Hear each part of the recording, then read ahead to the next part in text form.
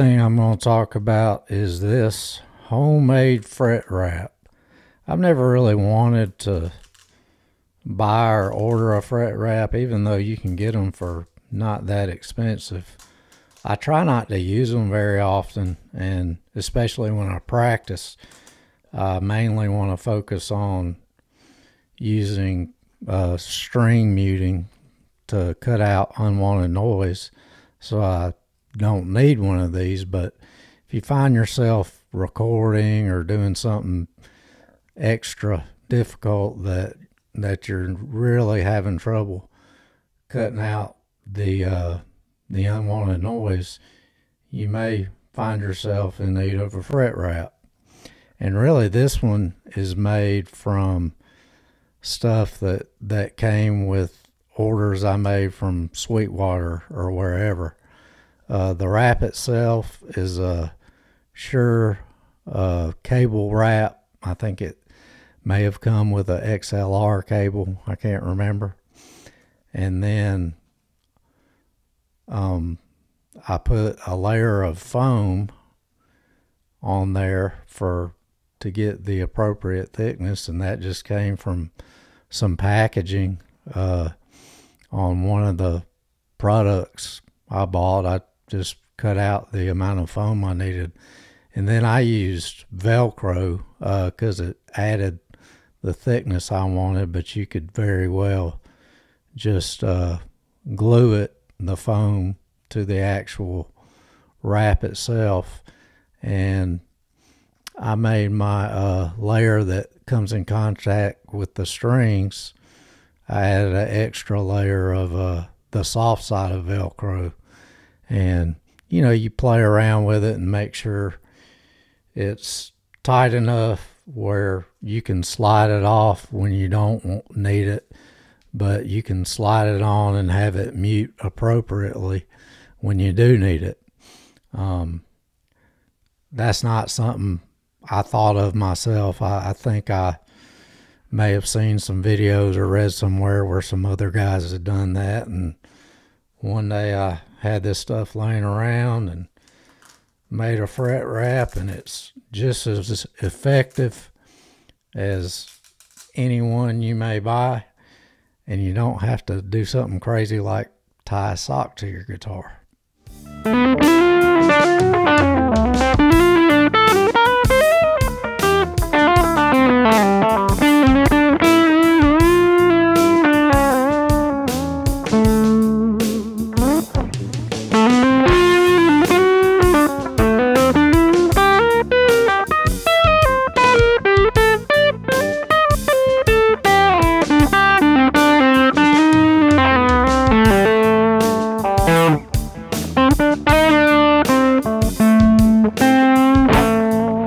Next thing I'm going to talk about is the not so well kept secret of the gear world, and it's using a washer that comes on a particular bottle of beer as a strap lock.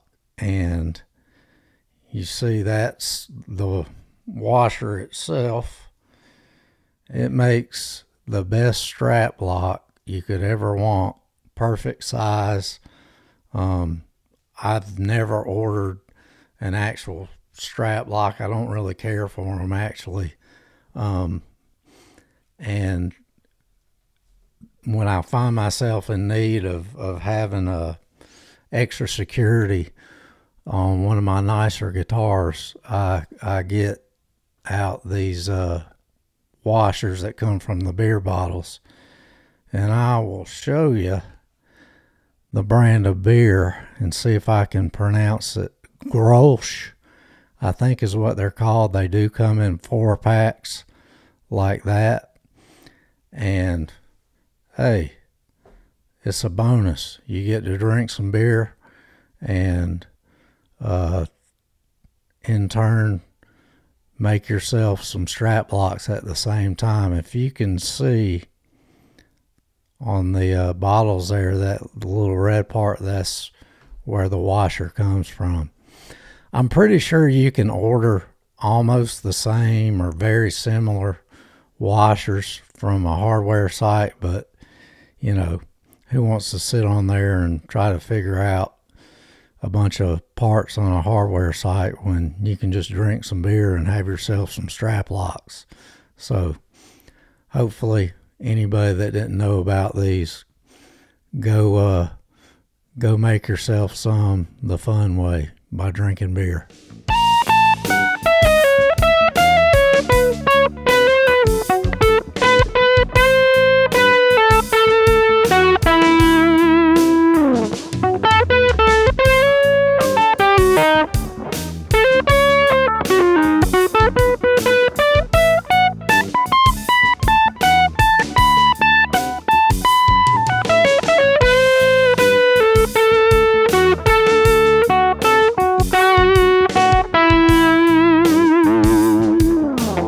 Next, I'm going to talk about this, and it is tape. It's actually grappling tape for your fingers. If you know anybody that wrestles or does jiu-jitsu, sometimes your fingers can get banged up and the knuckles swell, and this tape is specifically narrow so you can put it on the joints of your fingers.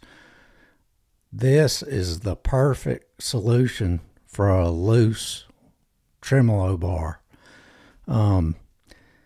Now, a tremolo system that has the washer you can screw in to make the bar tight, and that actually works like it's supposed to, is a beautiful thing, and that's what you want most of the time. But I've had some pretty expensive aftermarket tremolos that, for whatever reason, they even when they were tightened down, they had a little bit of give or wobble in the bar, and man, that drives me crazy. I want the bar to lead to accurate bends and accurate note manipulation, and to take that variable out of it is the goal. So when I've had bars that were loose and had a little bit of pull without actually doing what they were supposed to, I'd take the grappling finger tape and start to wrap it where the bar does not screw in, and maybe go one or two wraps in to the screw part of the bar, where once it screws in, the bottom of where the tape is inserts, and it's tighter than it's supposed to be, and it's a modification that's can be undone just by taking the tape off, and it doesn't hurt anything. And by using the appropriate amount of tape, you can really get that bar snug where it only moves how you want it to move. So grappling tape, I'm sure you can use other athletic tape, like what you would wrap a hockey stick with, or any kind of tape that has a little bit of thickness and grip to it. Could help a wobbly whammy bar.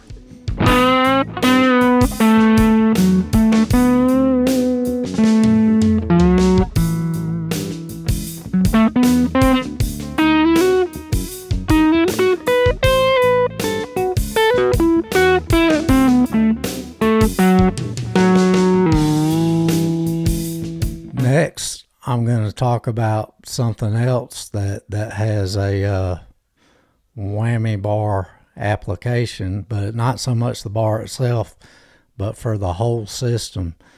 We've all seen the products that act as lubricants for the nut of your guitar and string tree, and anywhere a string may bind that could cause your tremolo system to go out of tune.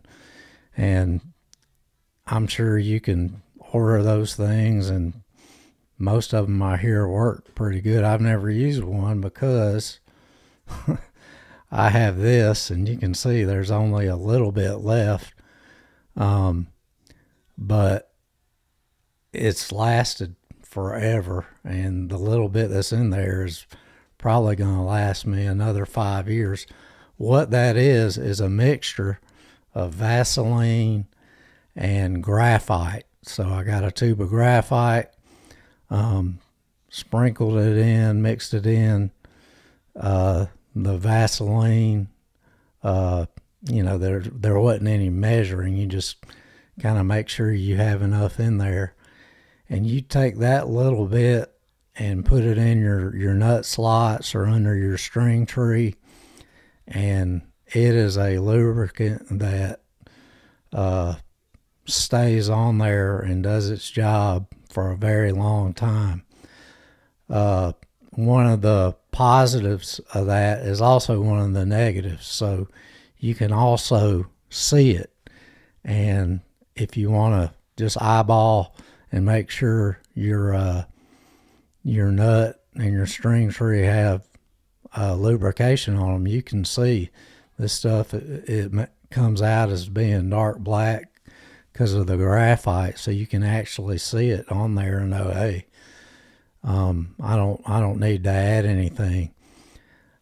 The downside is, if you've got your prized custom shop, super boutique, whatever, it can have some coloration that gets on your nut or really anything else you can touch with it. I mean, it's graphite, so I don't think it would be that hard to get off, but it can be a little messy.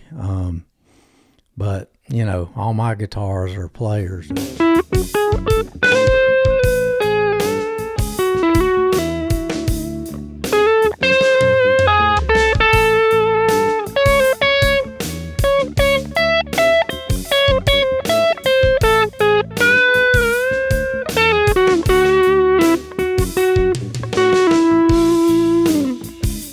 Last thing I'm going to talk about is the do-it-yourself pedal board.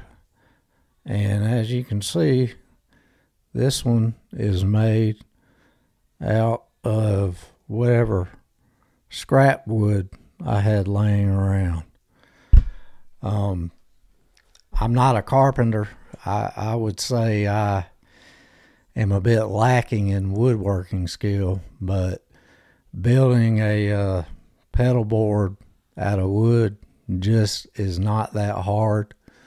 You have your standard of how you want it to be. Mine is that it works, and so I didn't have to make it pretty or anything like that, and really nailing a few pieces of wood together, or even making a couple cuts is just not that hard of a project. Now, if you're one of these guys that want something pretty, of course you can make everything perfect and put super duper finger joints or whatever you would call them, and do a finish and all that. Hey, it's all good, but the point is you can make a pedal board at home without ordering one.